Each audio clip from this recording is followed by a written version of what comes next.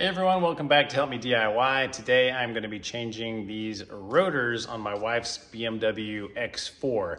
Now, I did the brake pads. There's a separate video for the brake pads, so go check out this link up here. I'll put it in the description as well, and I'll put all the parts that I'm using today in the description too. So after you've gotten this far to do the brake pads, you can do the rotors. You don't always have to do the rotors. People always say that they suggest doing them both at the same time. But let me show you why I am doing these. So you can see right up here that there is a lip. It's really hard. So what that means is the brake pad has been riding around the surface of this rotor and wearing away the material on the rotor as well as the material on the brake pad, and that has caused this lip. So if you change your brake pads and you don't have a lip here and everything is still pretty smooth, you don't have to change the rotors. The other option is I could take this rotor in and have it resurfaced, what they call it. So essentially they take a really sharp piece of tooling and spin your rotor and shave this off and shave everything back down to flat. And as long as you have enough material thickness of your rotor, you can do that. But today we are just replacing it, so I just want to show you how to do that. It is a super simple process. So if you followed along the other video and you're at this stage here, all we have to do is remove this bracket that was holding our caliper and brake pads on. We have to remove one little screw that holds this on, and you take the rotor off. That is all there is to it. So let me show you on the back here. There are two bolts holding this bracket on. You can see them both right here, and they are both 16 millimeter. Now they're gonna be on there pretty tight, so I have one of these guys that can extend to allow you to apply more torque on there, and a little 16 millimeter socket. Okay, so I have the wrench on bolt number one.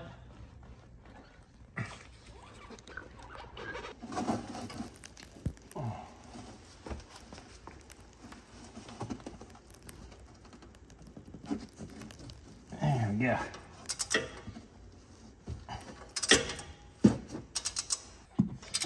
So yeah, you're gonna want a long bar here, or your life is going to not be nearly as fun. All right, this is what that bolt looks like. Now just remove the second one. All right, bolt number two is out. Now as soon as both are out, this is gonna be loose. You can just take it right off, and you have access to your rotor.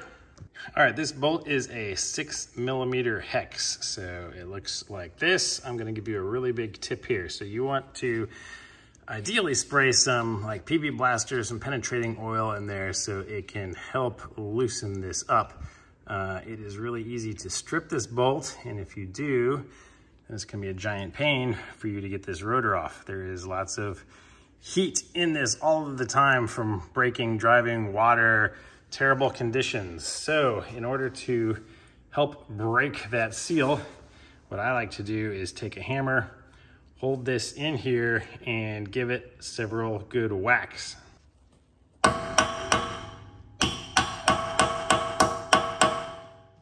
right, don't hit your finger. So now you again want to make sure that this is pressed all the way in so you're not stripping it. And ideally, you would have your brake on so that this isn't going to rotate on you. But since we don't have any more brakes on here, we are going to hold it with our hand. I'm gonna rotate it over here so that I can push down, and that is the loosening effect. So just give it a couple taps, and if you broke the seal correctly, it's gonna come right off. All right.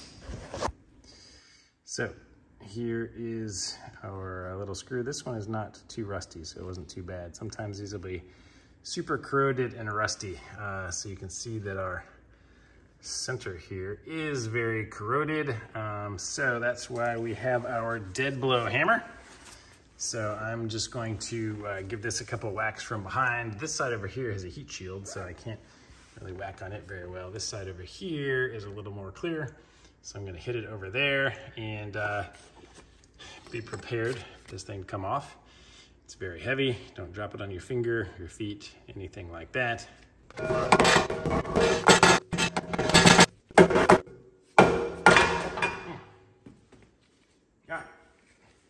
like I said, be more careful than me.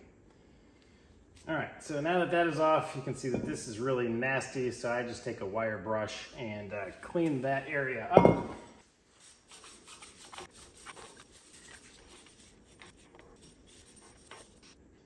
All right, these are the Zimmerman rotors that I'm going to be putting on the vehicle.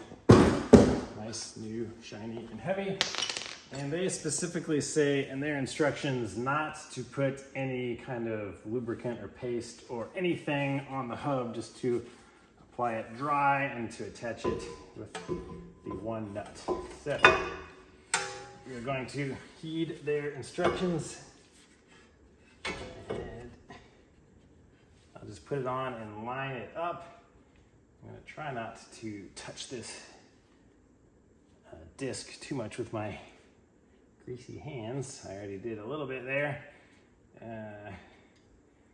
Just get this back on. All right, tighten that back down. And there you go.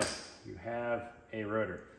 So now I'm just going to put the bracket back on and continue from the brake pad. So again, if you need to see that brake pad video, check out the link. I guess it's in the description now.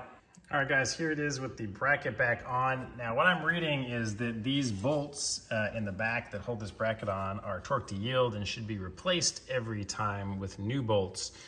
You should torque them down to 30 Newton meters, and then you turn it another 90 degrees after they are at 30 Newton meters.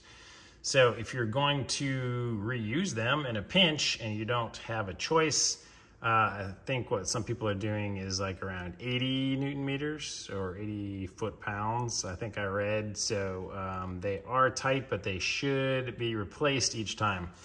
And these front ones, as I noted in my brake video for the pad change, is 22 foot-pounds.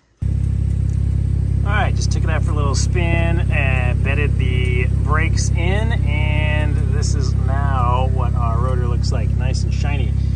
I can definitely smell them burning, and I did get a high brake load warning light that came on that said to drive moderately while I was doing it, so I'd never seen that before. Thought that was pretty interesting, but yep, brakes are here and operational. That's it, guys. If you have any other tips or suggestions for other people watching this video, please comment on the video, and everybody else watching the video now, go read the comments and see if there's anything additional that might be helpful for you. And again, please give the video a thumbs up, subscribe to the channel, and I'll see you guys on the next video.